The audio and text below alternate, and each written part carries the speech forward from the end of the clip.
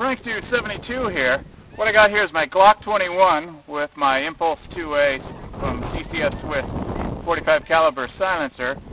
And the trouble with this silencer is it obscures the sight. So I'm thinking along the lines I'll eventually get a red dot to put on top of here. But what I did for the interim is I got an M6X laser. And they made something for the M6, which was a holographic diffractor.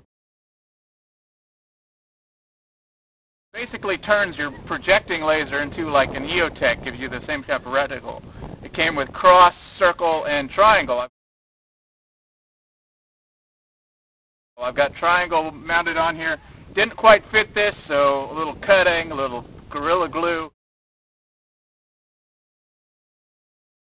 But what I'm going to show you is when we start from here, I'm on a 25-meter range, 25-yard, whatever, and it grows bigger and bigger and bigger. And so you can see, I still think because this doesn't work all that well in sunlight, that I should go for a red dot, a little micro red dot to see over the slide.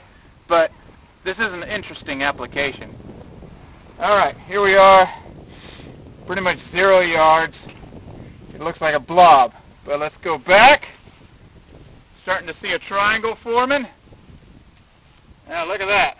And as we get back and back and back, I didn't bring the tape measure, so you just have to kind of guess at it where I am. But I'm probably about 7 to 10 yards, more like 7. As you can see, farther back I walk, and I'm just kind of walking and holding, trying not to trip. The triangle's getting bigger and bigger and bigger. If I stop and hold it, it's staying kind of steady. You can definitely see some handshake there. But the farther back we walk, oh, sorry, I'm trying not to walk backwards so I don't trip and fall on my ass in the dark. But here we are. We're at least 20 yards away. See how big the triangle is now.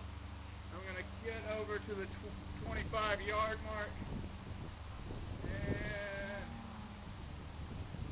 here's about 25 yards, 25 meters. The triangle's even bigger. And I'm going to move back a little farther to see how big we can get it.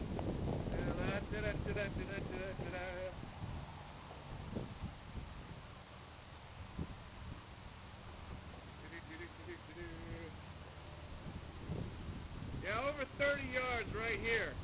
As you can see, the triangle's so big it almost covers the whole barrel. Cover a guy. So there you go.